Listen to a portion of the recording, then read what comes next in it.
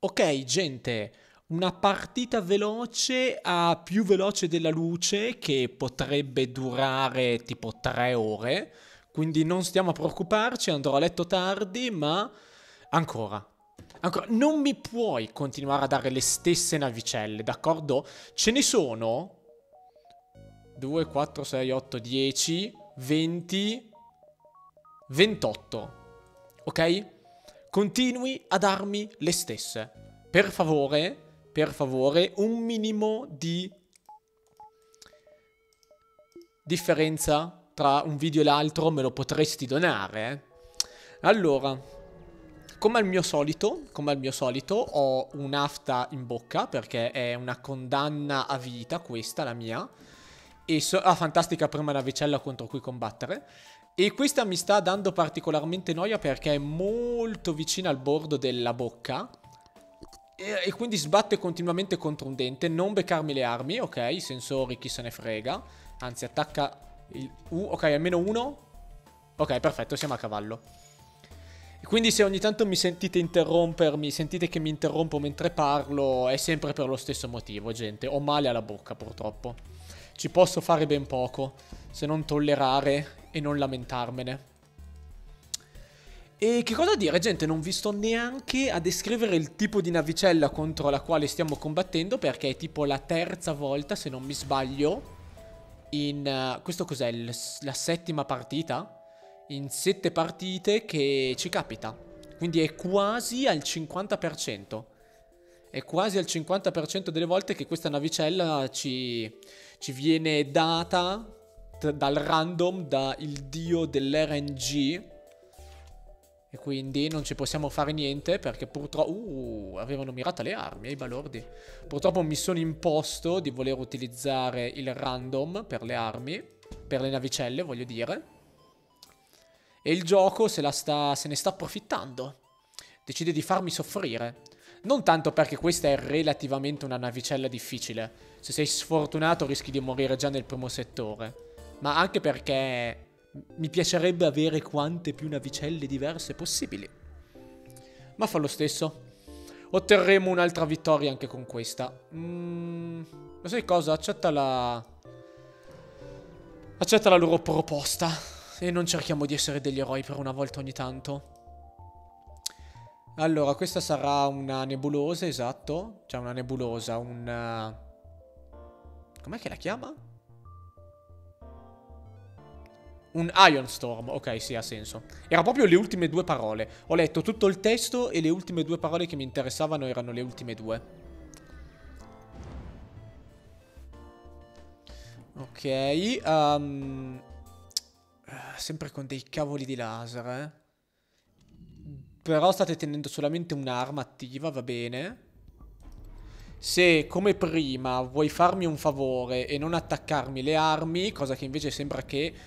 no, ti piacciono molto i miei cavoli di sensori, a quanto pare. Mi sa che... forse l'hai mancato? No, l'hai colpito, bene. Però l'altro laser è sempre attivo e la cosa fa male. Ok, dovremmo riuscire a sparare prima che spari anche lui. Ah, potevamo colpire 4 stanze prima, vabbè, non è la fine del mondo. Lo sai cosa? 5 di carburante è un bel po', accetta. Non è malaccio come proposta. L'accetto volentieri. Sfortunatamente ieri non sono riuscito a registrarmi. Mia sorella ha avuto un tempismo perfetto e mi ha mandato un messaggio sul cellulare esattamente 3 nanosecondi che avevo iniziato a registrare. Avevo letteralmente appena fatto i saluti iniziali che mi arriva un messaggio da mia sorella con scritto "sei ancora sveglio?" punto di domanda. Il che è sinonimo di "ci sono dei problemi, per favore, ho bisogno di aiuto". E infatti il mio primo pensiero è stato "cavoli, speriamo che non sia successo niente di troppo grave". Per fortuna non era una super mega urgenza, semplicemente le si era scaricata la batteria della macchina e aveva bisogno che andassi a darle una mano. Cosa che ho fatto perché sono un bravissimo fratello, amato dalla propria famiglia. E peccato che tipo stava diluviando, ma cioè diluviando in una maniera incredibile, classico clima italiano. in cui non avevo visto che l'altro laser era ancora attivo.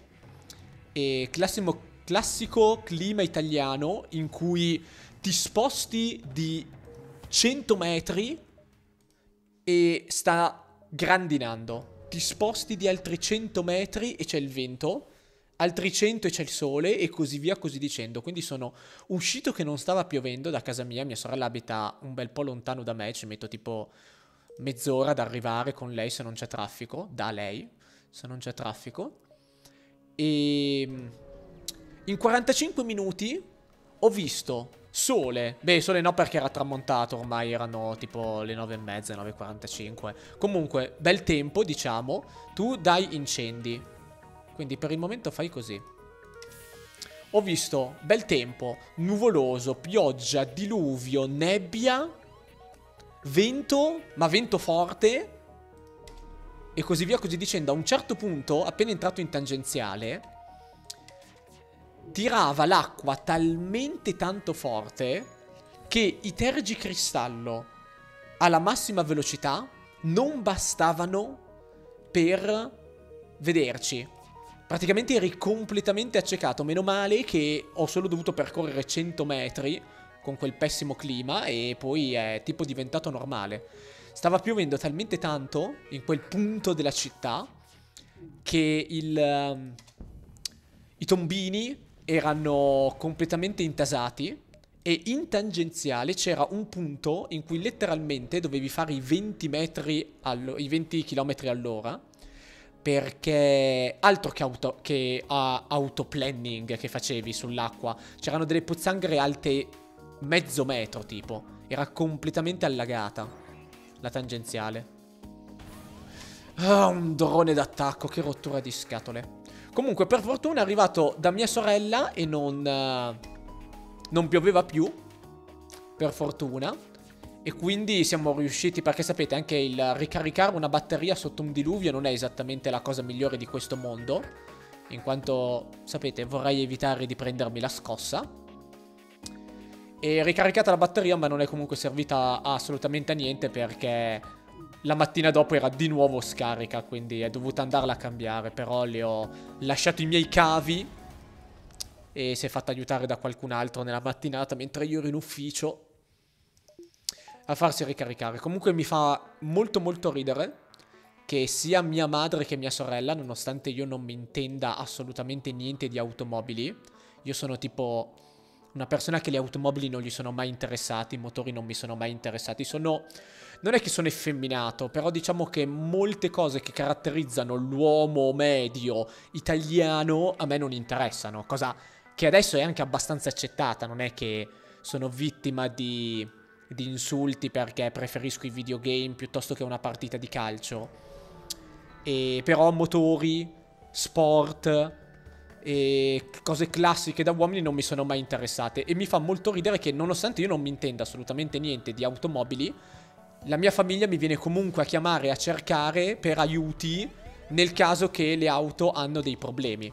E io non me ne intendo assolutamente niente. Cioè, se tipo io alzo il cofano di un'automobile, a malapena riesco a indicarti il motore. Cioè, sì, quello è il motore, forse. Fammelo toccare, sì, è caldo, questo è il motore, ok. E ciò nonostante, la cosa più ridicola di tutte è che io l'unica cosa che so fare è ricaricare le batterie delle automobili, ok? È una cosa che so fare. Quindi appena mi sono comprato l'automobile, una cosa che assolutamente volevo fare era comprarmi i cavi necessari per poter ricaricare le batterie. Da quando li ho comprati ho dovuto aiutare circa 6 persone con le loro automobili che per un motivo o per l'altro mi sono venute a chiedere aiuto. Questo è molto vicino a un sole, no, lo saltiamo. Mi è capitato diverse volte che qualcuno mi venisse a chiedere aiuto con le loro automobili. Io ho sempre aiutato perché se una persona ti chiede aiuto, cavoli, almeno vai a dare un'occhiata di cosa c'ha bisogno. E nonostante non mi intenda assolutamente niente di automobili, sono sempre riuscito a farci delle figure fantastiche, perché tutto quello che avevano dei problemi le altre automobili era la batteria scarica. Quindi non solo io riconoscevo il problema, non solo sapevo metterlo a posto, ma avevo anche i mezzi per metterlo a posto. E quindi tipo ho sempre fatto una figura fantastica con dei perfetti sconosciuti o con i miei familiari. Perché? Perché io ho sempre messo a posto i problemi delle automobili quando qualcuno mi veniva a chiedere aiuto, nonostante sia assolutamente un incapace in quell'ambiente. E assolutamente incredibile come cosa, secondo me, mi fa molto ridere. Alla fine l'unica cosa che devi saper fare per fare la figura dell'uomo e del cavernicolo in gamba e l'uomo virile è il saper ricaricare una batteria. Quindi devi essere più ingegnere che meccanico, probabilmente. È quello il segreto.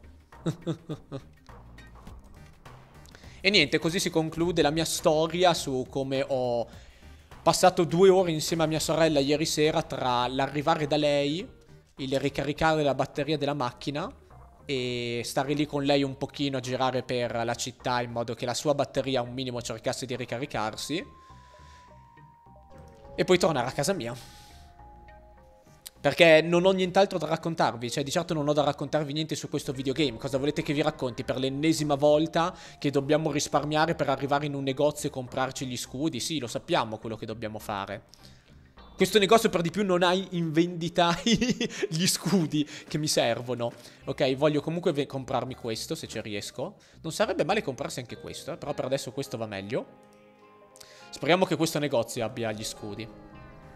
Altra roba assolutamente ridicola. E siccome mia sorella non sapeva come mettere a posto, come ricaricare la batteria, gliel'ho insegnato, gliel'ho fatto vedere. E siccome temeva che si scaricasse la batteria in nottata, cosa che poi ha fatto effettivamente, voleva essere certa di riuscire a farlo la mattina dopo da sola. E quindi ha cercato di fare quante più cose lei da sola. E la macchina, la sua, non voleva mettersi in moto fin tanto che era lei a girare la chiave. C'è stata lei, c'è stata mia sorella, è stata lì un 10 minuti a provarci da sola. Porca miseria, non dovevi colpirmi le cavoli di armi. Adesso siamo abbastanza fregati. E ci sarà rimasta un 10 minuti a provare a girare la chiave da sola e la macchina non andava in moto, si rifiutava completamente di andare in moto. E arrivo io, ci provo e va in moto immediatamente. C'è mia sorella tipo lì del genere, scusami, perché? E io tipo le faccio, perché la macchina si è resa conto che dietro al volante c'era un uomo anziché una donna. Le macchine sono molto sensibili su questo frangente e c'è tipo lei che mi ha guardato malissimo, giustamente. E io tipo, tranquilla, è solo una battuta. Però molto divertente che la macchina si è rifiutata di andare in moto fin tanto che non sono stato io a darle il comando. Dai, ce la fai a bruciare questi motori, le loro armi, no, Ci dobbiamo beccare altri 2 di danno. Non le armi, per favore. Non sta andando verso le armi, perfetto. È andata comunque contro. E si sono distrutte le loro armi 3 nanosecondi dopo, perfetto. A dir poco fantastico, devo dire. Ce la facciamo a ucciderli, per favore. Questo qua probabilmente adesso abbandona per andare a riparare gli scudi. Sì, bene, bene. Ok, combattimento abbastanza difficile, ma siamo salvi. Vediamo se riusciamo a convincere questo Rockman a teletrasportarsi nella navicella sua prima di darle il colpo di grazia. Così lo facciamo saltare in aria, perfetto. Andate a riparare la medbay e a curarvi. Ok, sfortunatamente la mia storia su il come ho salvato mia sorella da un problema assolutamente enorme, che è ho problemi al motore della macchina. Sono assolutamente l'eroe della famiglia. La mia storia è durata relativamente molto poco, perché non era comunque così tanto interessante rispetto alla durata del video, quindi adesso vi beccate un'altra oretta minimo di io che vi parlo del gioco. Abbiamo 151 di ingranaggi, il che è più che sufficiente per gli scudi e forse anche qualcos'altro di interessante. Grazie, gli scudi mi servivano.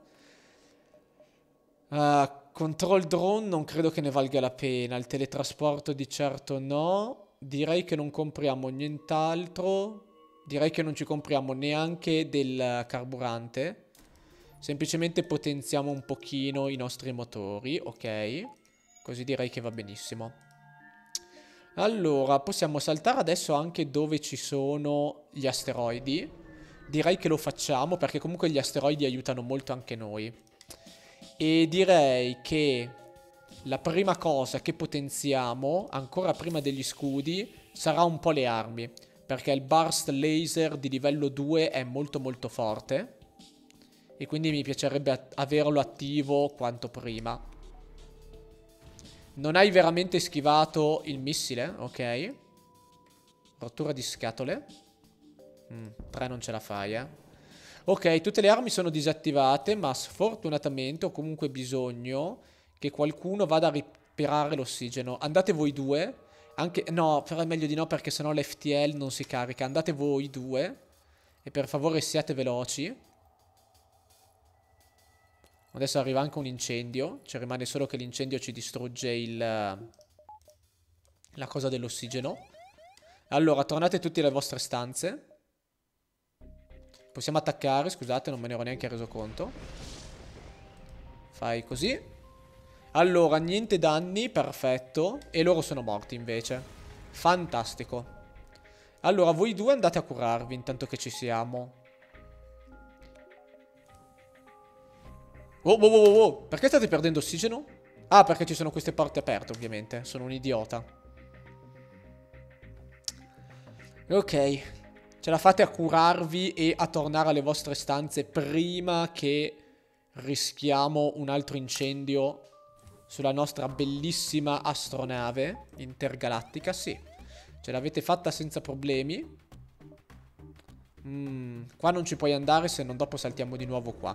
Ok, andiamo a visitare questi asteroidi. C'è sempre qualcosa di interessante negli asteroidi. In questo caso ci sono navicelle nemiche. Allora, lanciamissili, laser, cloaking e anche un bel meteorite ci aveva attaccato. Adesso attacchiamo le loro armi e i loro scudi. Perfetto, sono praticamente morti.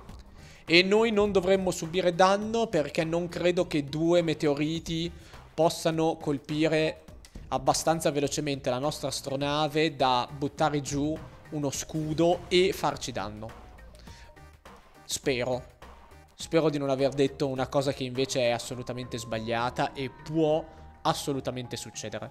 Che potrei essere così tanto cretino che può succedere. Ok, abbiamo guadagnato un fantastico Rockman, molto molto bene. 25 mi costi te? Quanto ci mettete voi a caricarvi? 12 secondi e 12 secondi. Ok, aspetta un attimo allora.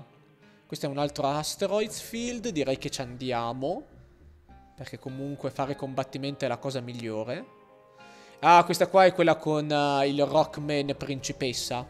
Se andiamo alla quest del prossimo settore ci verrà data la possibilità o di combattere una navicella e tenere questo Rockman, che dovrebbe essere una lei per di più, come membro del nostro equipaggio, oppure darla alla navicella nemica e ottenere una ricompensa che, se non mi sbaglio, dovrebbero essere solamente ingranaggi.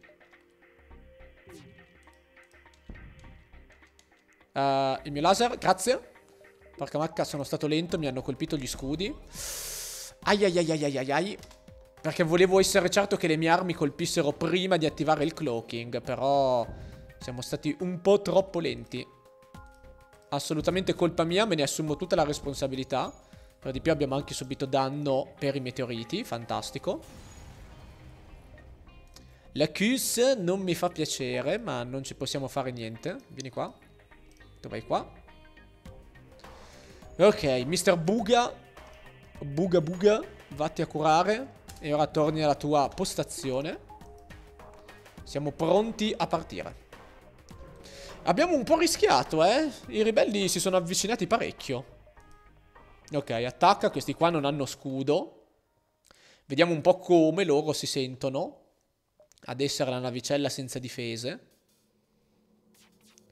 Vorrei mantenere attivo sulla mia navicella il mini beam.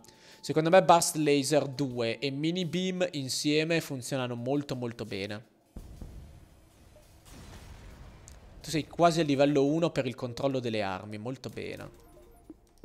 Ok, però non abbiamo... Non abbiamo praticamente probabilità di schivata adesso. Ma va bene lo stesso. Vai dagli Engi. Engi o Engi potevamo scegliere. E noi abbiamo scelto Engi. Perché tra i due settori gli Engi sono meno pericolosi degli Engi. E quindi andiamo dagli Engi in modo da aumentare le nostre probabilità di sopravvivenza. C'è anche la possibilità di incontrare degli Engi. E se questi Engi vogliono unirsi alla mia squadra, io gli dirò: Engi, siete assolutamente i benvenuti. Venite a spegnermi questo incendio. Perché non tutti lo sanno, ma gli Engi sono anche molto bravi a spegnere gli incendi, oltre che a riparare. E le mantidi, al contrario, invece, degli Engi, non sono bravi a riparare, a spegnere gli incendi. Molti pensano che gli Engi siano tra i personaggi più forti di questo gioco, e io mi trovo a concordare con tale opinione. Sei sempre felice di avere un Engi sulla tua navicella. Engi. Allora, questo negozio lo saltiamo a piedi pari, non me ne frega assolutamente niente. Questo settore fa assolutamente schifo, cioè è impossibile toccare tutti questi beacon. Sono completamente fuori portata, ma si può? Che cretina, che settore del cavolo. Anche l'uscita è bloccata.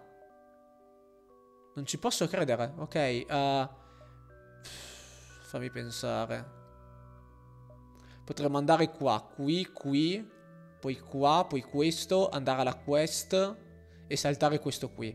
Oppure andare qua, qui, poi qua e poi qua.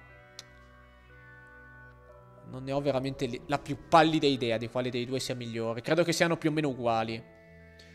Sì, accetta. Grazie. Un po' di motore in più ci tornerà sempre utile. Allora, tu mi puoi fare danno anche solamente con il tuo laser, ma non siamo preoccupati. Abbiamo uno scudo, abbiamo 30% di base di schivata e poi aumentiamo fino al 90%. E adesso siete abbastanza fregati. Avete schivato un bel po', però. Molto molto bravi. Avete un ottimo pilota, devo dire. E avete tenuto attiva l'arma che mi può fare danno. Però io dovrei essere più veloce di voi a sparare. Fantastico, l'abbiamo disattivata. E li abbiamo anche uccisi. Molto molto bene. Direi che a meno che andiamo a far visita a un negozio, cerchiamo di risparmiare un po' di soldi per un'altra barra di scudo, che abbiamo già abbastanza. Perfetto. Ok. Abbiamo una tonnellata di carburante. Di solito è sempre un problema avere il carburante, che di solito ne hai sempre troppo poco, invece, guarda un po'. Allora, hanno lo Ion Mark II e un cloaking a livello 3 quasi, sembra. Però questo qua deve colpire un bel po' di volte prima di farci danno. Deve colpirci un'altra volta per poterci fare danno. Fai così. Ok, il laser aveva comunque colpito, bello schifo. Allora, attacca le loro armi, ovviamente, e poi attacchi così. Credo che sia l'idea migliore. Allora, che il loro cloaking fosse a livello 2, almeno lo sapevamo. Adesso probabilmente, lasciamo perdere che hanno 2 Engi, quindi ripareranno molto velocemente.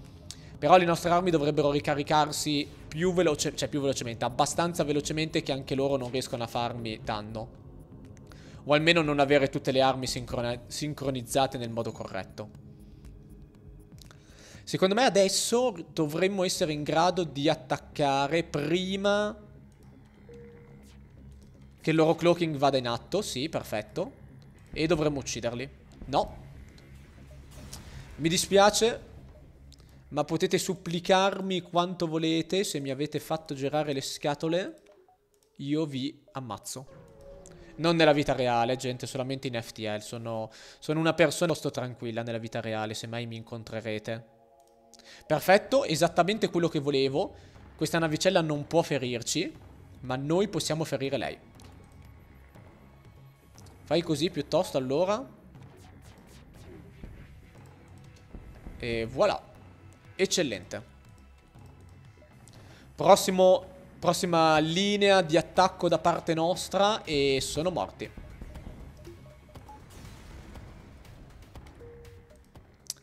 Allora, 32 di ingranaggi. Che cosa ci compriamo adesso come prossima cosa? Di certo quell'arma non la uso. La bomba Ion Stun non è esattamente fra le più utili. Questi ci possono ferire, ma le due armi devono essere sincronizzate fra di loro, quindi dubito che succederà. Però hanno un bel po' di scudi questi qua, quindi non mi dispiacerebbe. Bell'incendio, molto bene. Non mi dispiacerebbe disattivare un pochino gli scudi loro. Quindi, vai. Fai anche così. Perfetto. No, grazie.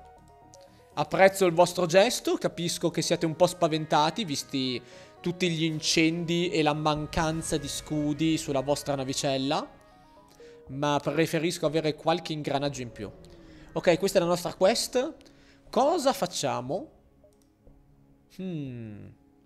Tecnicamente, se volessimo essere delle brave persone e non costringere questa donna Rockman a essere la moglie del basilisco capo, dovremmo combattere un'altra navicella e diventa un mio membro della ciurma, non un membro carnale. Però un Rockman già ce l'abbiamo, quindi di solito faccio sempre refuse to comply. Facciamo hand over. Ah, ti danno un augment, questo non me lo ricordavo, ti danno l'augment delle bombe. Ok, va bene, lo venderemo perché di solito io non uso missili. Però è interessante a sapersi, è una cosa che dovrei cercare di ricordarmi perché può fare la differenza se accettare o non accettare quello scambio. Ok, va bene, va bene. Allora, questa navicella non ci spaventa. Hanno un'arma molto forte, questa qua, ma molto lenta a caricarsi. Il che vuol dire che il nostro cloaking probabilmente si carica più veloce. Ah, è in pausa il gioco, stai dicendo perché non si sta caricando niente? Il nostro cloaking si carica più velocemente di quanto questa qui spari. Inoltre, noi spariamo alle loro armi e la disattiviamo. Non ho un Engie e siccome ho passato quasi 20 minuti a fare una battuta di cattivo gusto che si basava principalmente sul ripetere la parola Engie quanto puoi, e effettivamente ci manca nella nostra ciurma, direi che accettiamo la loro proposta e tecnicamente non è esattamente la cosa più da buona persona, da eroi della storia, l'accettare uno schiavo. Però diciamo che se in cambio io lo libero e si unisce alla mia ciurma di sua spontanea volontà, allora schiavisti non possiamo esserli considerati, non possiamo essere considerati dei veri e propri schiavisti. Insomma, questi qua hanno un Mark II di difesa, è una rottura di scatole. Inoltre stanno anche cercando di scappare e inoltre hanno anche un missile. Più rompiscatole di così questi qua non potevano essere. Fai così. E hanno anche 2 barre di scudo, quindi fai così. Preferisco disattivare un minimo le armi piuttosto che il drone da difesa. Fai così anche. Perdiamo un po' di ossigeno. Miei cari soldati, mi raccomando, trattenete il respiro per un paio di minuti. È essenziale. È molto importante. Fidatevi della mia strategia. Questo dovrebbe fare 4 di danno, se non mi sbaglio. Non abbiamo schivato il missile, sfortunatamente. Però almeno li abbiamo uccisi. Quindi abbiamo subito 1 di danno. Non è tantissimo, però mi rompe comunque le scatole. Anche perché ho fatto un paio di eventi con l'Asteroids Field, e in cui abbiamo subito danno 2 volte. E quindi la nostra vita è relativamente bassa. Molto vicino a un sole. Andiamoci. Potrei, e credo che lo farò adesso, a meno che non vedo Accetta. A meno che non vedo un negozio. Ok, non vedo un negozio. Ah, però non ne ho più abbastanza. Beh, lo sai cosa? Potenziare. No, non potenziare di uno. Non si sa mai che ci sia un negozio qua. Mi sarebbe piaciuto aumentare, avere 3 scudi, perché comunque gli scudi ti proteggono dal vento solare. Quindi è comunque importante averli. Può fare la differenza tra solo un incendio a bordo e un incendio e danno a bordo. Allora, sparate, sparate. E poi questo solo 3. Va bene. Ok, allora loro hanno un incendio e io sono a posto. Sì, va benissimo. Spara di nuovo appena puoi. Perfetto, fai così. Non li stiamo ammazzando con questo attacco. Potrei... Lo sai cosa? Accetta la loro arresa, in modo che così l'FTL si carica più velocemente e forse riusciamo a scappare prima di rischiare di subire danno. Sarò una persona intelligente. Perché tu hai così poca vita, Vanvas? Vanvas, sei in una stanza senza ossigeno? Oh mio Dio! Come ho fatto a non accorgermene? Sono veramente così cretino? Vacca miseria ladra. Che rischio. Possiamo fare così. Ok, fai così. Perfetto. Non sei l'unico ad avere vacca miseria, però tu c'hai 3 scudi. Io non ho 3 scudi, tu hai 3 scudi, non vale. Mi sento imbrogliato da questa cosa. Ok, bene. Scudi e missile disattivato. No. Il gioco non è stato un completo cretino e ha deciso di disattivare effettivamente l'arma che può farmi danno. Però è comunque stato molto sfortunato e siamo comunque riusciti a non subire danno. E il mio cloaking si caricherà in tempo per il prossimo attacco. Voilà. Schivato. Attacca. Distruggi. Uccidi. Devasta. Morti. A firebomb. Quello è interessante. È interessante. È interessante. Fammi pensare. No, non credo che la userò. Sono molto tentato, ma sfortunatamente mi servono più 2 laser che una bomba per poter usare il mini laser. Quindi sfortunatamente dobbiamo procedere così. 2 incendi? Ok. Sono io o il mini laser sembra veramente creare incendi più velocemente che qualsiasi altro laser? Guarda, un altro. C'era un altro incendio. Questi sono altri 3 laser se vogliamo. Ci mettono 15 secondi a caricarsi. A 3 o 2? 3, bene. Ok. Quindi non è tanto più lungo di questi 2. Ok, sì, credo che ne valga la pena. Potenzia di 2 qua. Potenzia di 2 qua. Togli questo, fai così. Ok, molto bene, molto bene. È un laser in più. Lo sai che forse addirittura conviene fare così? 2 laser al posto di un mini beam. Non ne sono convinto, perché il mini beam almeno sei certo di colpire sempre. Perché gli avversari non possono schivare. Ok, era una trappola. E... nessuno a bordo però. Ok. Il mini beam sei sempre certo di colpire la navicella. Se però distruggi i loro scudi. Però i laser sparano di più. E soprattutto li puoi puntare contro stanze diverse se necessario. Vediamo un po'. Visto per esempio quanti cavoli di danni abbiamo fatto adesso.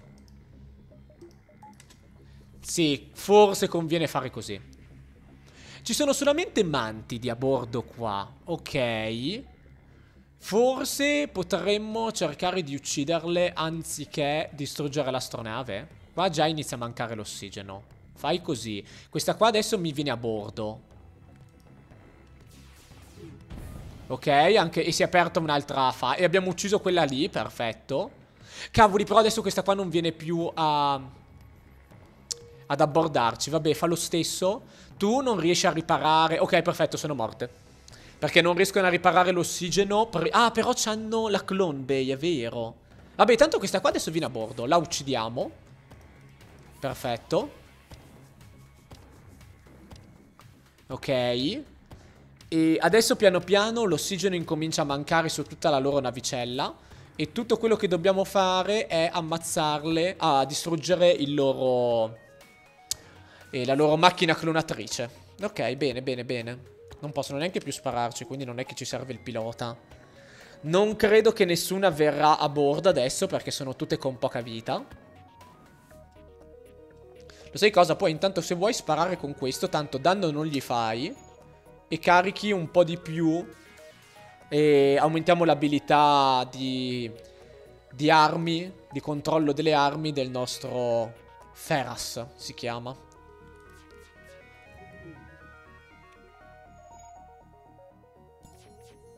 Visto? È salito di livello. Sono un cavolo di genio. Ok, allora aspettiamo giusto che siano molto vicini al non avere più ossigeno.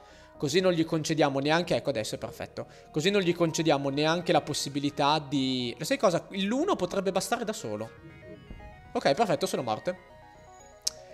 E non le davamo la possibilità di poterlo riparare. Ok, abbiamo un altro Engie che è bravo a guidare.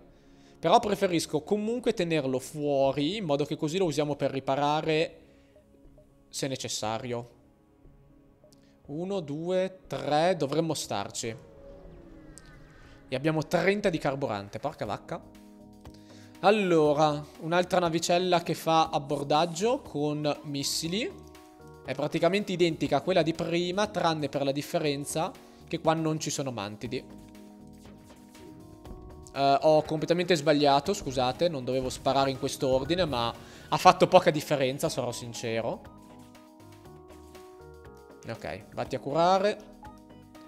Engie stanno riparando. Vediamo se riusciamo ad ammazzarli con danno fisico. C'è anche un incendio.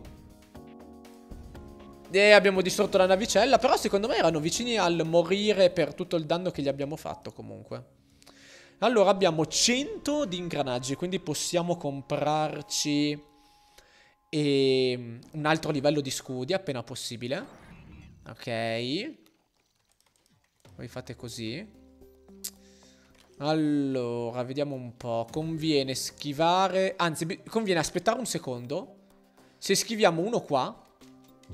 Ok, non abbiamo schivato, quindi questo può farmi danno. Fai così. Ah, perfetto, abbiamo schivato anche l'altro colpo. Fantastico. Abbiamo un po' rischiato con un 90%, ma... Cavoli, se sapevo che colpivo avrei sparato alle armi, non agli scudi. Vabbè. Fai così. Dai, schivane uno, grande. Ora ricarica in tempo per questo. Perfetto, devo dire. Adesso fai così. E almeno uno l'abbiamo disattivato. Però può comunque farci danno, sti balordi. E infatti uno di danno me l'hanno fatto. Andate al diavolo. Vabbè. Non è la fine del mondo. Non che abbiamo tantissima vita, quindi in realtà vorrei evitare di perderne quanta più possibile. Ok, fai cloaking. Ah, forse potevo fare cloaking anche nell'attacco prima e non me ne sono accorto perché sono un fesso. No, non saltare, brutto balordo che non sei altro. Mi rifiuto di farti scappare. Sei morto. Quindi non c'era neanche bisogno di accettare la loro proposta. Ok. Ah, cavoli, dovevo potenziarmi gli scudi, sono un cretino. Vabbè, questo combattimento non subiamo danni durante questo combattimento, non sono preoccupato. Lo sapevo fin dall'inizio che non avremmo subito danno, nonostante i nostri motori siano abbastanza indeboliti dai balordi avversari. No, tu resta qua. Ok, sì, credo che utilizzare il dual laser al posto del mini beam sia efficace, sia efficiente, funzioni. Ecco qua, fai un po' di danno ovunque. Tornate alle vostre stanze. Continuate ad attaccare, tanto basta 1 di danno e sono morti. Perfetto. Allora, questa volta non sbagliamoci.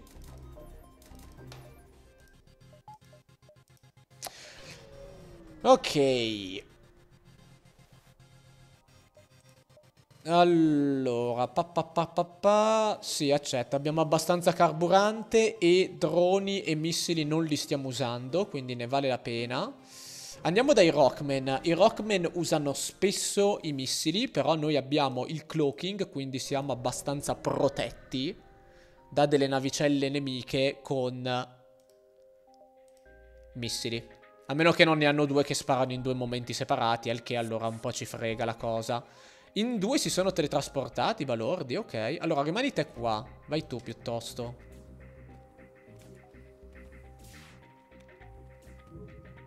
Ok. Hanno 3 barre di scudi, un po' una rottura di scatole. Dove è finita la loro mina? Credo che abbiano disattivato per mezzo secondo la loro bomba proprio quando stava per sparare. E quindi non è andata a segno il colpo. Sono rimasti relativamente fregati. Ok, gli scudi sono i prossimi. Ok, abbiamo mancato un po' troppe volte. Ah, cavoli, resta qua. No, uscite tutte e due.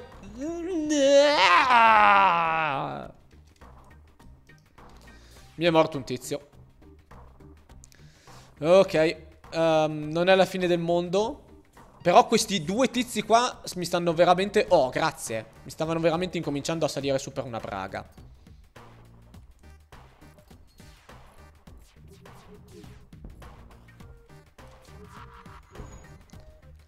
Tu hai la vita al massimo, perfetto. Almeno non mi hanno ucciso qualcun altro.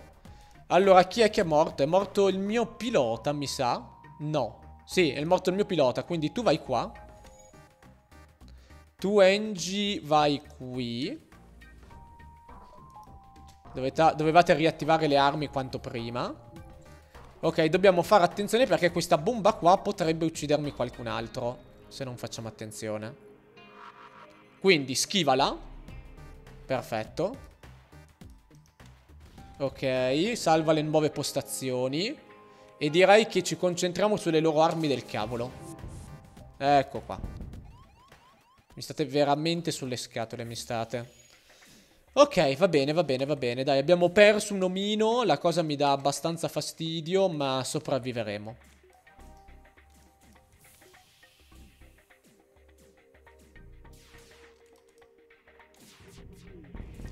Ok, allora. Chiudi le porte.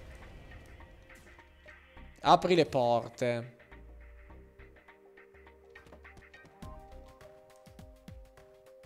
Voi scappate qua. Ok. Chiudi questa porta e apri queste due. E siamo a posto. Ok, va benissimo. Non perdiamo più nessun altro mino e questi qua moriranno prima di fare altri danni. Già togliamo ossigeno alle stanze nelle quali stanno procedendo. Perfetto.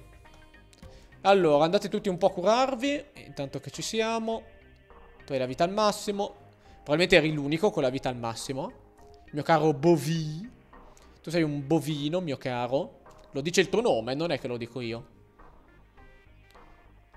Se non volevi essere un bovino, dovevi farti cambiare il nome all'anagrafe. Sono queste le regole del gioco. Allora, 2 distress signals. Allora, assolutamente no. Ho appena perso un soldato, non ne voglio perdere un altro.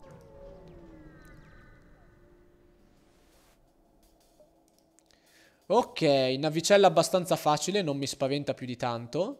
Pronti a usare il cloaking appena sparano con la loro arma. Eccoci qua. 94% di possibilità di non subire danno. Abbiamo mancato un po' troppe volte per i miei gusti, ma va bene.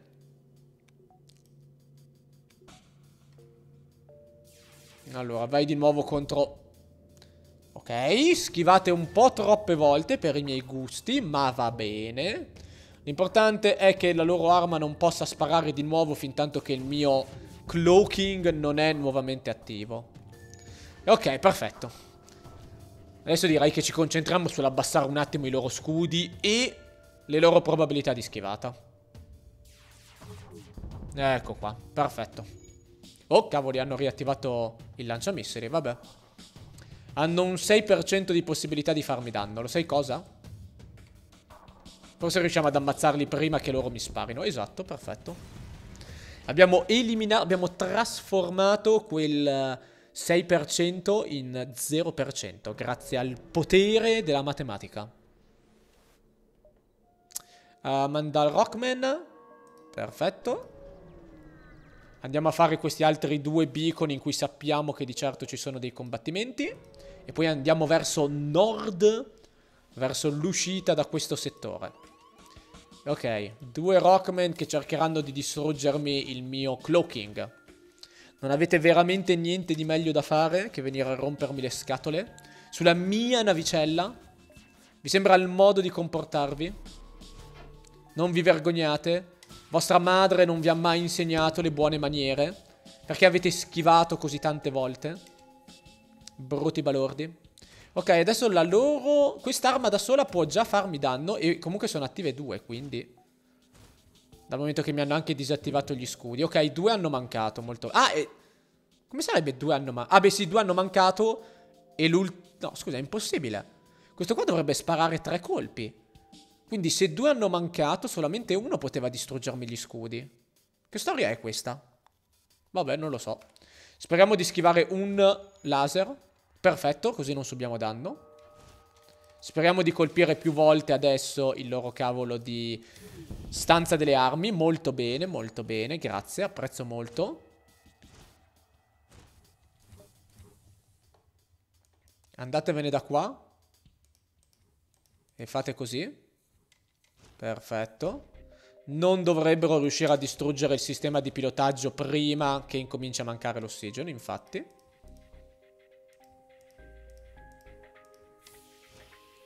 E ok. Se voleste tornare sulla vostra navicella prima che salti in aria e morire insieme al resto del vostro equipaggio, io lo apprezzo. Cavoli, tu stai per tirare le cuoia, vai qua. Non ho chiuso la tua porta, scusami. Chiedo venia. C'è una mosca che mi sta dando noia. Ah, non potete teletrasportarvi sulla navicella. Non ha il teletrasporto la navicella avversaria. Ok, stavo aspettando il nulla. Stavo aspettando un evento che era fisicamente impossibile vedere. Che non poteva accadere. Non poteva nascere in questo freddo universo. E voi avete un bel po' di laser, porca vacca. E avete anche il teletrasporto, rottura di scatole.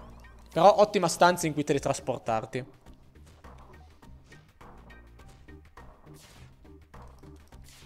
E ok, abbiamo sparato tutto e adesso andiamo in cloaking. Molto molto bene. E ok, prossimi sono gli scudi. E per prossimi intendo adesso. E c'è anche un incendio, ulala. Allora, sfortunatamente sti balordi non muoiono non subiscono danno da fuoco. Quindi è abbastanza improbabile che riusciamo a farli morire soffocati. Quindi lo sai cosa? Morite nella buona vecchia maniera. Insieme alla vostra navicella. Un'esplosione degna di fuochi artificiali da Ferragosto. Ok, sono un pochino stanco, di tutte queste intrusioni, specialmente se vengono in posti del cavolo, come per esempio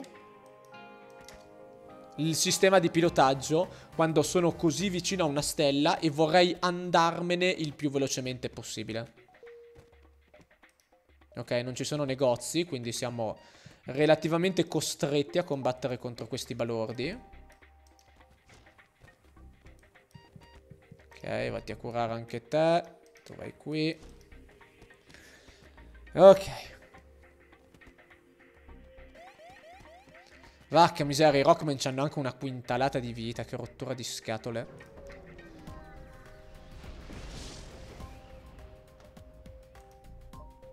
Ah, è la stessa...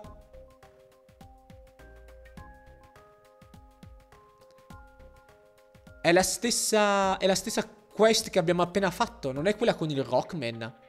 Con la Rockman che non vuole sposarsi. Eh? Non sapevo neanche che fosse possibile che ti davano la stessa quest in una stessa missione. Cioè, so che alcune sì, ma non una particolare come questa. Credo che sia la prima volta che mi capita. Ok, strano. Però va bene. Cioè, la cosa non mi dà noia. Posso ottenere un altro Explosive Replicator. E dal momento che non ne posso avere più di uno insieme, si trasformerà in ingranaggi. Credo che a questo punto in realtà converrà accettare il... Ah, qui? Sì, certo. Ovviamente. Perché... Posso sapere perché non me l'hai messo nel prossimo settore? Ok? Il gioco lo fa sempre. Se sono troppo vicino all'uscita, il gioco ti mette la quest nel settore successivo. E io palesemente ero troppo vicino all'uscita, quindi mi hai veramente disattivato le armi. Perché non me ne sono accorto? Perché sono così stupido? Ok, almeno abbiamo disattivato le loro lanciamissili, quindi guarda. Ah, perché è un controllo mentale al livello 3, secondo me. Ok, niente danno agli scudi, sfortunatamente. Qualcuno potrebbe pensare che sia più... Ops, ho sbagliato a sparare, ma fa lo stesso. Qualcuno potrebbe pensare che sarebbe più intelligente cercare di distruggere il controllo mentale prima, ma io sono in completo disaccordo. Perché voilà, il controllo mentale è stato disattivato 3 istanti dopo. E ok, morti.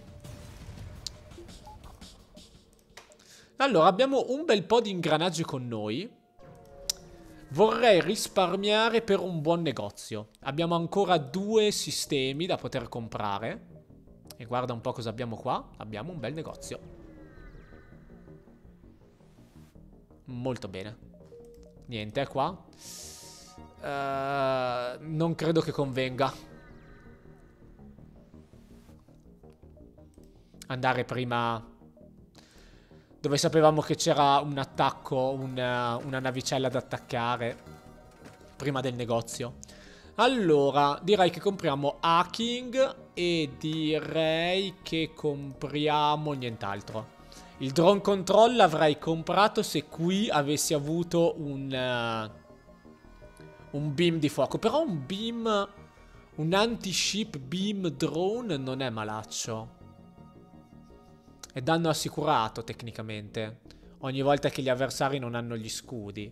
Quindi potrei cercare di tenere disattivati gli scudi avversari e far fare la maggior parte del danno a te.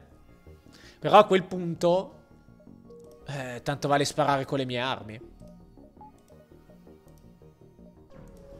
Cerchiamo di risparmiare allora per il controllo mentale piuttosto.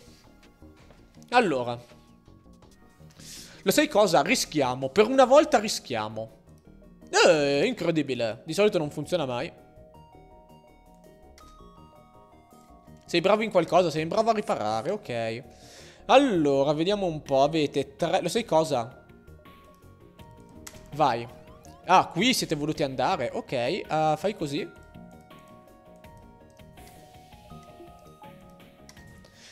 Non stiamo a rischiare e hackeriamo i loro scudi, in modo che così possiamo... Perfetto, siamo riusciti a fargli sparare... Oh, cavoli, ho cliccato sul coso sbagliato. Vabbè, non è un problema. Dovremmo comunque utilizzare l'hacking nel momento giusto. Fai un attimo così. Siete riusciti a disattivarne uno, bravi. Ok, allora, fai così adesso. Spara alle armi adesso. Perfetto. Oh, cavoli. Siccome giustamente hanno disattivato una barra di porte e non c'è più dentro nessuno, e riescono a spostarsi per la navicella come vogliono. Ok. Ok, prossimo colpo sarà agli scudi, ovviamente. Ok, bene, bene, altri incendi, molto positivo, contando che per di più non ci possono entrare con facilità.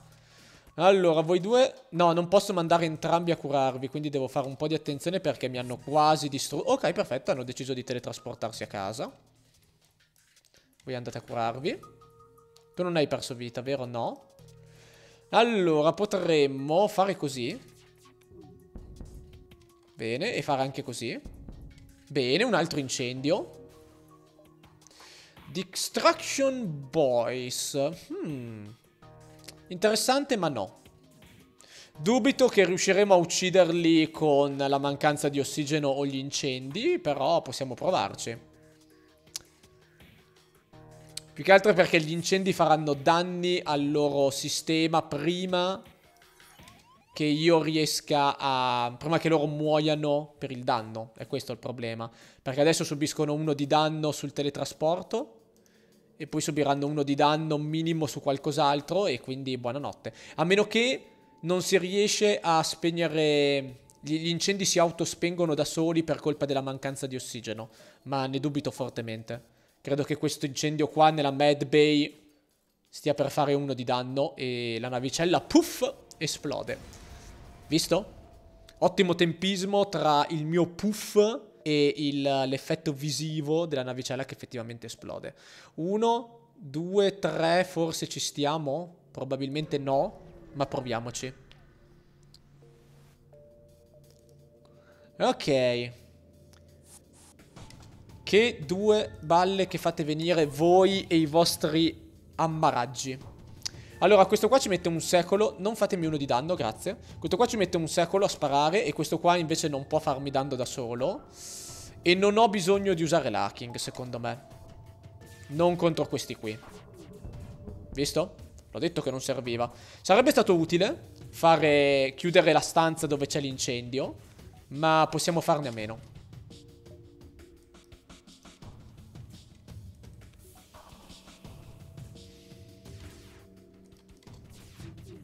Perfetto, un altro fantastico incendio. Che non hanno Mad Bay. Ah, però hanno una Clone Bay, ok. Buona a sapersi. Sto sbagliando le porte da aprire e chiudere. Ok, ossigeno tornato. Loro sono tornati indietro, va bene. Allora, sto pensando. Questi qua di certo non riescono a spegnere l'incendio. Se l'incendio inizia a divampare e riesce... però stanno riattivando le loro armi, brutti balordi. Però c'ho il cloaking. Oh, cavoli, stanno scappando questi qua. Non avevo mica visto che stavano scappando. What the fuck? No, credo che siete morti. No, credo di avere solamente un altro laser che può fare al massimo 1 di danno. Quindi in realtà state scappando. Ok, accetta la loro proposta. Non mi ero accorto che stavano scappando, Dio santo. Sono veramente un cretino. Ok, vai qua. E prova, non ci sei riuscito. Ok, questi qua sono relativamente forti e hanno anche abbastanza scudi. Quindi usa un pezzo di drone per il momento. Pronto anche a usare il cloaking se serve. E probabilmente ci serve. Anche senza il probabilmente ci serve, punto. Allora io direi di sparare contro i loro droni. Aspetta, fermo, devo prima hackerare. Ok, spara adesso. Perfetto. E non si possono riparare. Quello rompe abbastanza le scatole. Cos'è? Una bomba che fa... Sì, è una bomba incendiaria e basta. Ok. Buono a sapersi. Adesso la disattiviamo. Ah, ok, perfetto, si è... sì, non vale la pena aspettare che l'hacking riparta. Sia di nuovo disponibile. Valeva la pena rischiare. Che è successo ai miei scudi? Dio santo. Ok, allora, possono ancora farmi del danno sti balordi, quindi vai così. Ok, adesso non possono più farmi danno.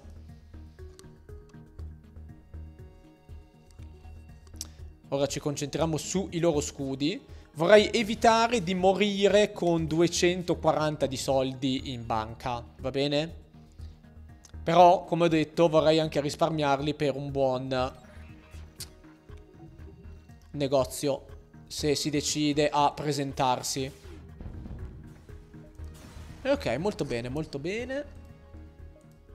E non mi ha dato niente, non mi ha dato come ricompensa, sfortunatamente. Perché mi toccano così tanti settori in cui i salti, i collegamenti tra un puntino e l'altro fanno così tanto schifo? Ho per caso fatto qualcosa di sbagliato nella vita per cui me lo merito? Non credo. Ok, perfetto. La bomba ancora potrebbe rompere le scatole, vediamo un po'. Ah, Ion per di più rompe molto le scatole allora. Disattiviamola quanto prima, perfetto. E abbiamo anche risparmiato un drone per il nostro hacking. Hacking. Perfetto, gli scudi non possono più ripararsi. Il che vuol dire che gli altri due possono tecnicamente sparare da soli e fare comunque del danno. Morto. Cioè morto in realtà no, perché era una navicella radiocomandata e quindi non può effettivamente subire... Non c'è nessuno a bordo, non c'era nessuno di vivo che effettivamente si può considerare morto. Diciamo che è stata solamente distrutta. Guarda, accetta, non è che ci serve del carburante, ma tanto vale. Ok, degli intrusi del cavolo che sono dentro al mio hacking, va bene. Rompiscatole. Fate così.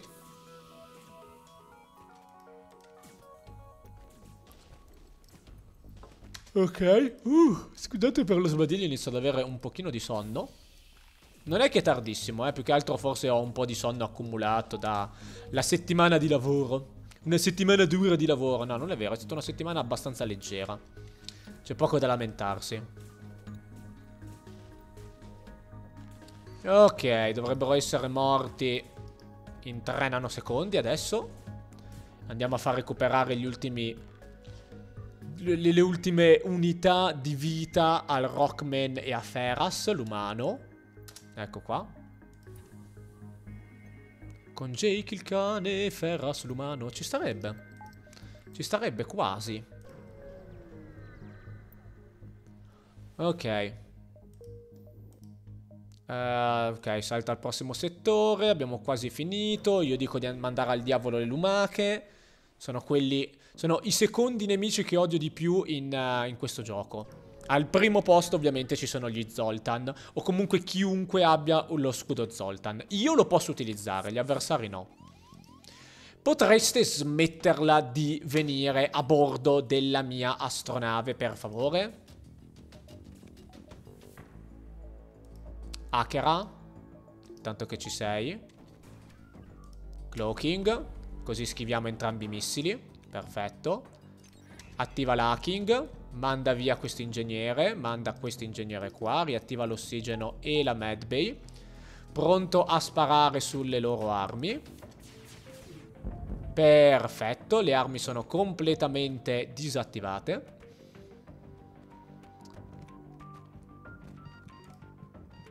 Avanti, Dio santissimo, ce la facciamo. Vai con gli scudi adesso, perfetto, molto bene. Stanno cercando di scappare, ma non ci riusciranno, perché sono dei balordi. Allora, voi due, tu puoi andare un attimo a curarti, tu puoi rimanere qua. Ah, c'è anche un incendio qua dentro, perfetto. Così sì che sono impegnati. Ah, però stanno cercando di scappare lo stesso. E allora sai cosa ti dico? Che tu salti in aria, mio caro. E non cerco più semplicemente di uccidere il tuo equipaggio. Molti probabilmente pensano che una morte rapida causata dalla decompressione della tua navicella spaziale sia più piacevole della lenta cottura da un incendio. Chiedi se hanno bisogno d'aiuto. Perfetto, un combattimento, va benissimo, non è un problema. E quello è abbastanza un problema, ma non dovrebbe essere un super mega problema, perché con il nostro cloaking possiamo schivare praticamente tutti i colpi. Niente male, gente. Hacking. E adesso andiamo sulle loro armi. Dovrei potenziare un pochino il mio hacking, probabilmente. Sarebbe la prossima cosa su cui spendere. Però sto risparmiando troppo. Adesso devo spendere qualcosa, perché sennò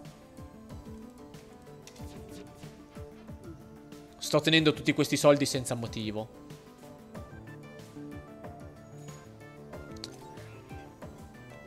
Forse ho attivato l'hacking un po' troppo presto. No, tempismo perfetto. Fantastico. Cosa volete farci, ragazzi? Voi volete arrendervi e io vi dico di no. Mi dispiace, ma è la dura legge dello spazio. Si ha raramente pietà per i propri avversari.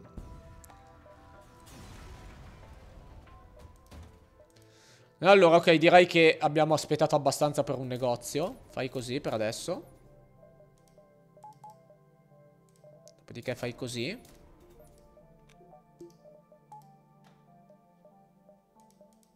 E dopodiché facciamo questi tre, direi. Ok, dai. Bovi, Feras, Farnas, Martin, Sofia, Mara. Siamo carichi e siamo pronti. 4 scudi!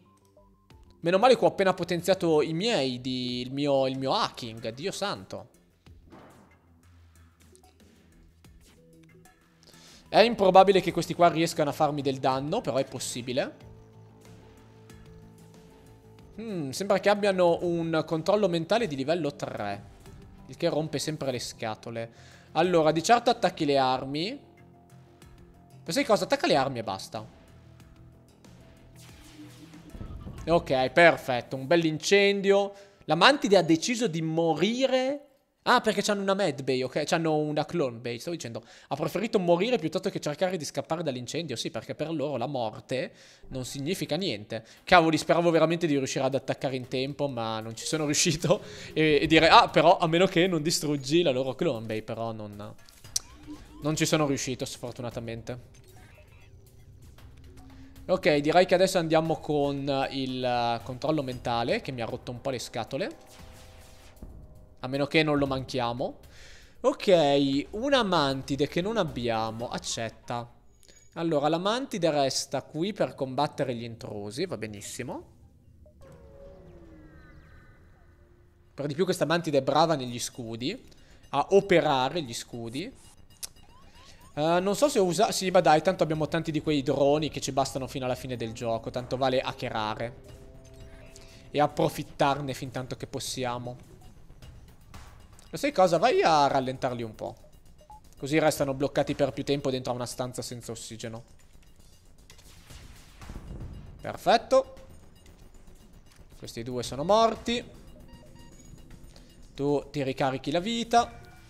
E noi ce la prendiamo con calma a distruggere i loro scudi e la loro clone bay. Perfetto.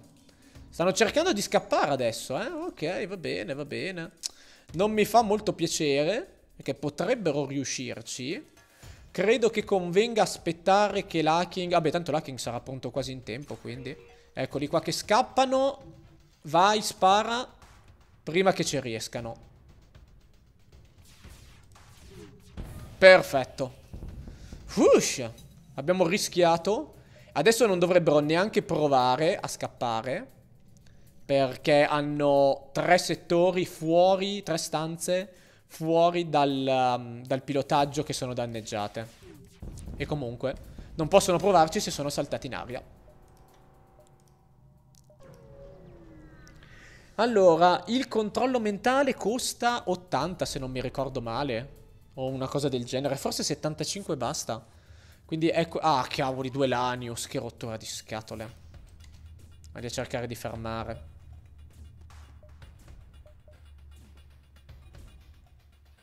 E hanno anche un cloaking di livello 3, sembra. Ok, vatti a curare. Allora, non vale la pena usare il cloaking adesso. Però vale la pena fare così. Non credo che valga la pena usare il... Lo sai cosa? Sì, conviene bloccare le loro armi, probabilmente. Fai così. Tu devi ricaricarti di vita un po'. Perché dobbiamo purtroppo fare danno a questi Lanius. Non possiamo semplicemente aspettare che muoiano per mancanza di ossigeno, perché non è un qualcosa che succederà. Ok, il prossimo attacco non mandarlo. Devi... Oh, perfetto, se ne vanno. Devi aspettare che il loro cloaking passi. Ricordatelo. Eccolo qua. Vediamo un po' se decidono di sparare con il missile o aspettare che il cloaking passi. Hanno deciso di aspettare. Forse il mio cloaking si attiva prima che il loro si disattivi. Il mio hacking, sì. Posso disattivare le loro armi, brutti imbecilli. Avete completamente sbagliato modo operandi. Ok, scappa. Mantide, vai dentro tu. Noi siamo pronti a sparare. Vai. Perfetto. E adesso ci concentreremo sugli scudi. Scappa. Vai dentro. Aspetta a sparare perché sennò c'hanno il... No, lo sai cosa? Possiamo sparare probabilmente adesso. Angie, è il tuo turno. Lo sai cosa? Attacca il cloaking. Perfetto. Ah, ok, non... se ne sono andati. Ok, dovremmo essere abbastanza... Siamo messi abbastanza bene.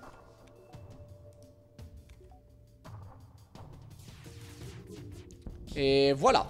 Eccellente, eccellente. Non aver subito danno contro questi qua è stato molto positivo. L'unica cosa è che anziché usare il cloaking abbiamo usato l'hacking. Il che non ha molto senso perché tecnicamente il cloaking è gratis, ma fa lo stesso. Al contrario dell'hacking che devi spendere un drone per farlo utilizzare. Controllo mentale, va bene. E teletrasporto con i Lanius, ovviamente. La cosa non va bene. Per fortuna uno ha deciso di andarsene, di scappare, per andare a dare una mano all'Engie.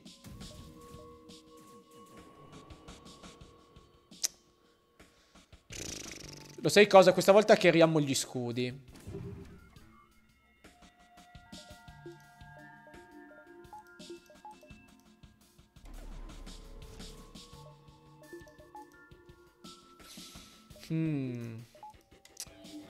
Ok. Vatti a curare tu. Tra poco possiamo attivare il nostro hacking, probabilmente. Mantide, vai a dare una mano a questo combattimento. Ok, possiamo attivare l'hacking adesso. Angie, tu vai qui. Ok, allora Mantide, vatti a curare. Spara, spara e spara. Non mancare, mi raccomando. Vatti a curare tu. Tu puoi tornare dalle porte. Ok, tutte le armi sono disattivate. C'è anche un buco. Bene. Ah, non ho l'ossigeno attivato. Ok. No. Ah, ok, meno male. Pensavo a un altro teletrasporto ed ero pronto a spegnere, a chiudere. Eccoli qua. A chiudere le porte in modo che così non riescano a morire. Sai per te cosa? Venite dentro, to. Divertitevi.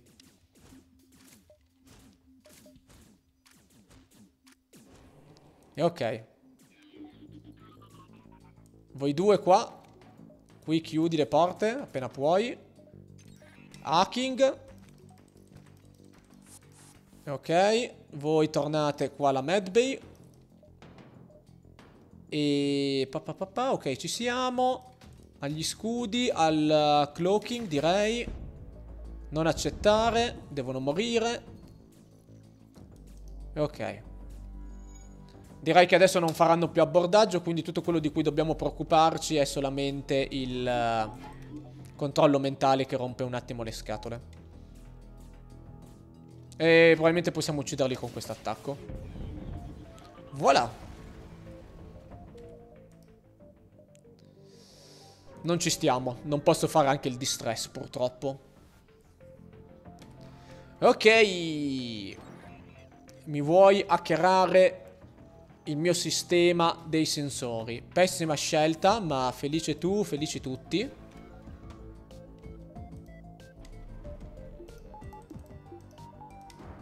100% di schivata.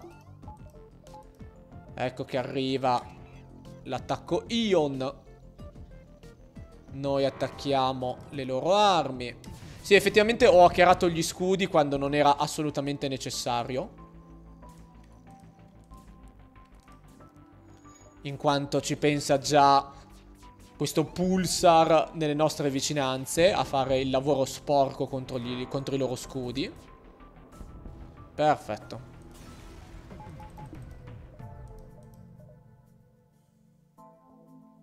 Ah, è disattivato il mio sistema di pilotaggio. Ok, dobbiamo stare fermi qui a non fare niente.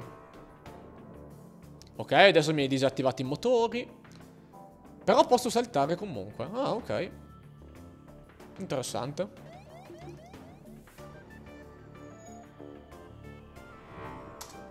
Salta verso l'uscita e oltre. E questo dovrebbe essere l'ultimo settore, giusto?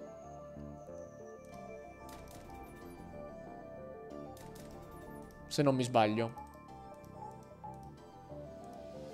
Sì. Cioè l'ultimo settore, scusate. In realtà stavo pensando all'ultimo salto prima di andarcene. E poi sì, perfetto. Potenzia pure il mio reattore. Ah, aspetta un attimo. Non... Che cosa ha detto il gioco? Perché il mio reattore era già al massimo. Cos'è? Non ha accettato lo scambio, immagino. Ah, cavoli, ci stava un altro salto. Che peccato. Ok, va bene. Sfortunatamente non abbiamo trovato un negozio che ci vendesse il controllo mentale. Non abbiamo proprio trovato un negozio, punto. A meno che non lo troviamo lungo questo percorso verso la casa, verso la nostra base operativa. Devo... visto? Botta di fortuna. Devo andare a riguardarmi la registrazione per vedere che cosa mi ha detto il gioco in quel momento. Perché non ho mica letto in tempo. Effettivamente non avevo... Lo sai cosa? Questo possiamo venderlo adesso. Tanto che ci siamo. Togli una barra qua e mettila qui. Ah, direi che siamo a posto. Che cosa potenziamo adesso? Beh, di certo mettere un'altra barra all'ossigeno non è una cattiva idea. Questa navicella non mi fa paura. È relativamente debole. È molto forte contro gli abbordaggi, ma non contro molto altro.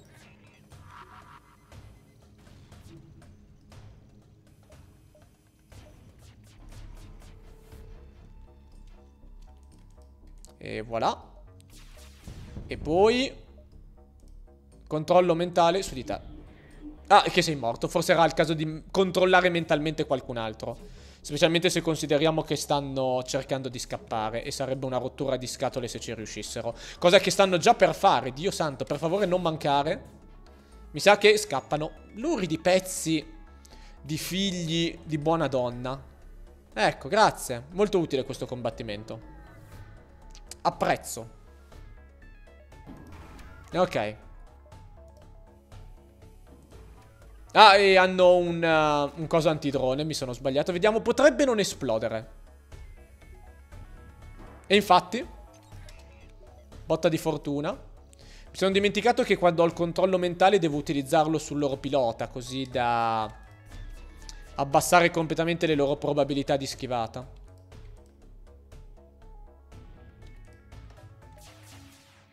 Ecco qua, perfetto.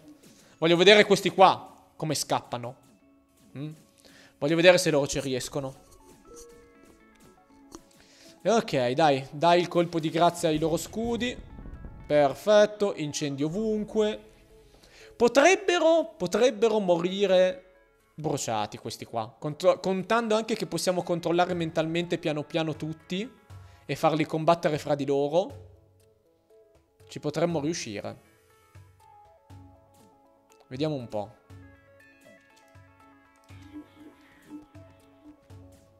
Sai cosa? Non c'ho tempo né la voglia di aspettare. Sono troppo stanco, devo andare a dormire. Andiamo a nanna. Per fortuna i ribelli non hanno conquistato questo repair beacon, che mi avrebbe anche bloccato la strada. Però hanno conquistato l'altro, sfortunatamente. E sono costretto a venire qua. Rottura di scatole. Però fa li stesso.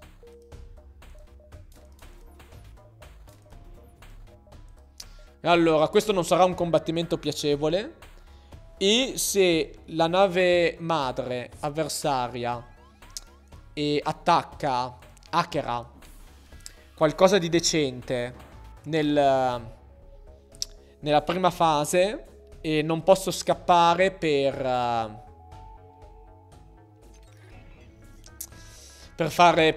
cercare di fargli hackerare qualcos'altro. Sono costretto a tollerare qualsiasi cosa loro decidano di hackerarmi.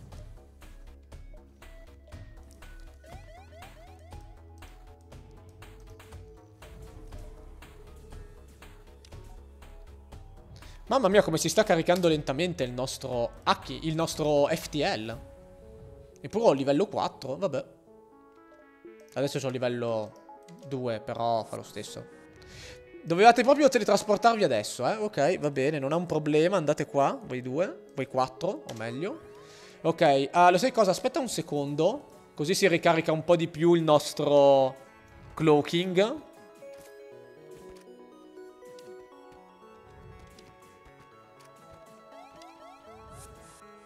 Ok, perfetto, se ne sono andati. Allora, andate a casa. Hanno sparato 2 miss... No, hanno sparato troppa roba tutta insieme. Ok, vai. Dovremmo avere il cloaking pronto per quando spareranno i loro missili.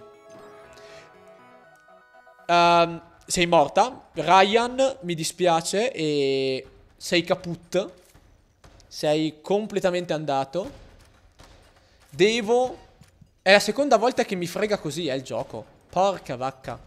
Devo imparare a non lasciare qualcuno nella medbay durante questa fase. Perché se te la hackerano, ecco cosa succede.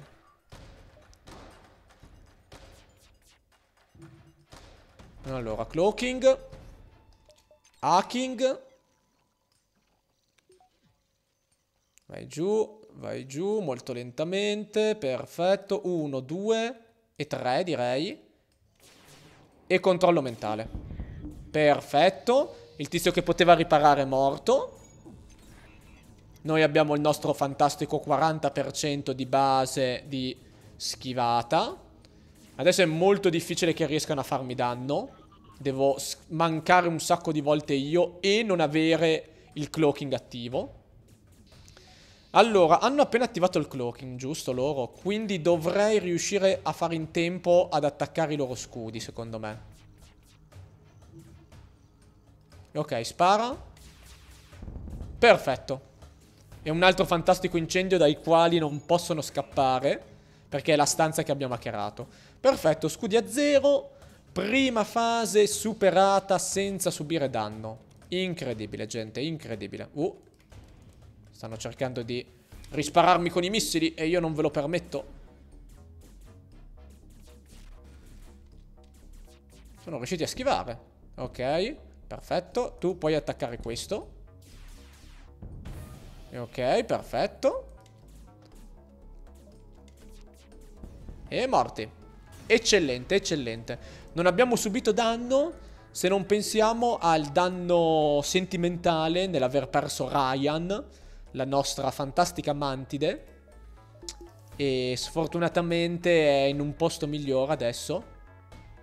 Non deve più pensare ai combattimenti e ai ribelli e a come la Repubblica è fallita per colpa di Anakin Skywalker, che si è lasciato convincere da il... Allora, l'hacking posso fare così per il momento e vedere se riusciamo a... E si è fatto convincere a passare al lato oscuro della forza da un tizio incappucciato, semplicemente, che gli ha detto fallo, fallo, un paio di volte dietro fila.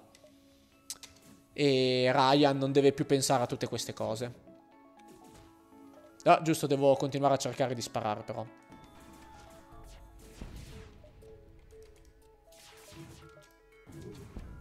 Ok, siamo riusciti a disattivare i loro lanciamissili ancora prima che sparassero, seriamente. Incredibile.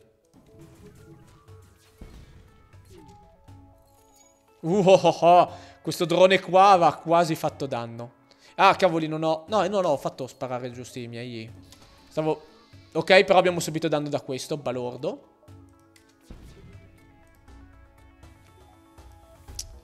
Avanti, signor Hacking. Vada a segno.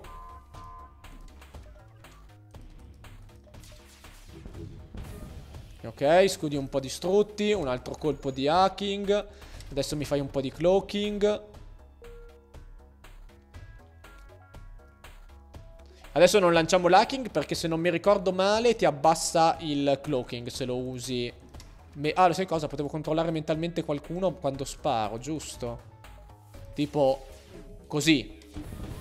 Molto intelligente come mossa. Allora, andate voi due. Tu anzi, andate. Tu ti vai a far curare. E voi due andate ad attaccare questo qua. E poi vi scambiate un po' a vicenda. Non ne vuole proprio sapere di mancare questo drone da difesa?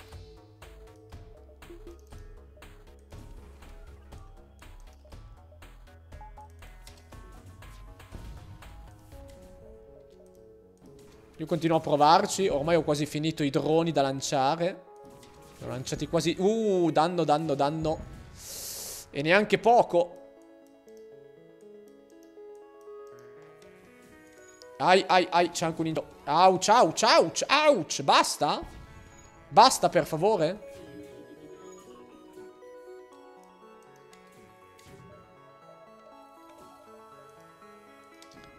Non mi è piaciuto subire così tanto danno, sarò sincero. Oh, finalmente è andato a segno. Tipo un po' troppo tardi. Però grazie. Apprezzo sempre.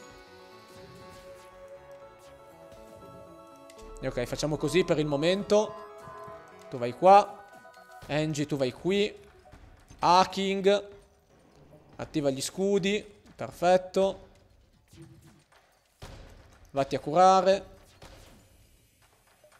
Oh, qua è tutto disattivato. Fai così per il momento. È la cosa migliore. Dal momento che la maggior parte del danno che abbiamo subito è stato colpa di questo laser. Ma in realtà no, questo laser ha colpito tipo solamente 2 questa stanza. Tutto il resto sono state queste miliardi e mezzo di droni che mi hanno attaccato. Allora, tu non mi preoccupi, signor drone da combattimento, perché dovremmo essere in grado di uccidere e distruggere la navicella prima che tu riesca a fare 1 di danno. In questo modo. Eccellente. Ok, abbiamo anche ucciso un bel po' di membri della squadra avversaria.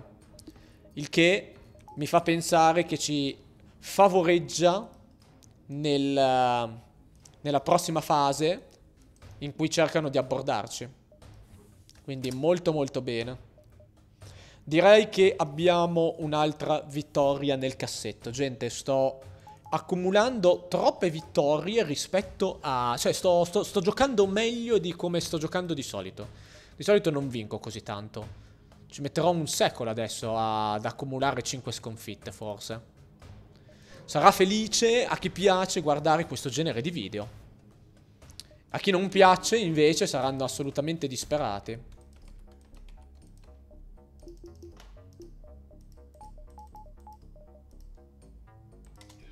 Ok, dai, venite a bordo che vi ammazzo immediatamente. Se ci riesco.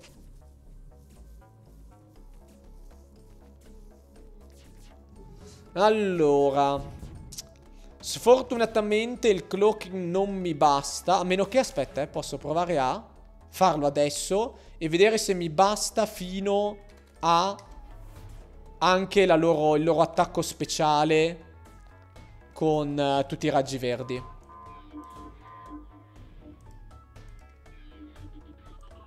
Ok, andate a curarvi. No, non basta per niente. Peccato. Porca vacca. Quasi distrutto lo scudo verde. Schivato abbastanza, botta di fortuna.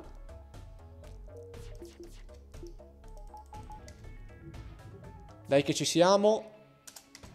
Ok, questo purtroppo non ci possiamo fare. Ah, cavoli, è mancato. Colpisci anche te. Mancati tutti e 3. Oh mio Dio. Bellissimo. Allora, cloaking, sì, cloaking, hacking, credo che ne valga la pena. Anche se non ho tutte le armi attive. Cloaking. Perfetto, ottimo tempismo. Tutti gli scudi disattivati, distruggi completamente questo affare qua. Il lanciamissili, perfetto. Molto molto bene. Forse riusciamo a superare questa terza fase senza subire danno, ma è più fortuna che altro, perché abbiamo schivato veramente tanto. Sai cosa? Attacca questo piuttosto. Perfetto.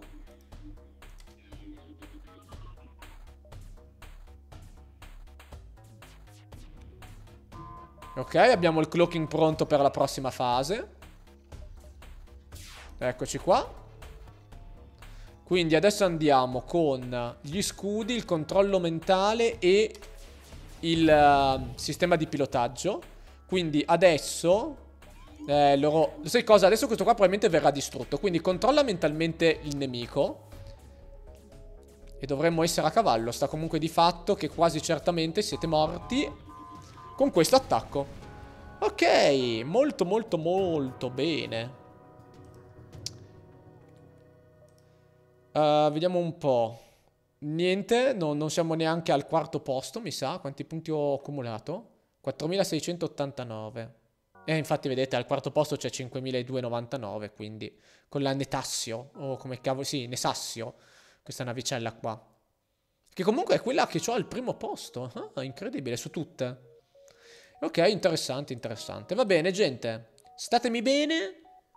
Come al solito vi auguro un buon qualcosa. E ci vediamo alla prossima. Ciao ciao.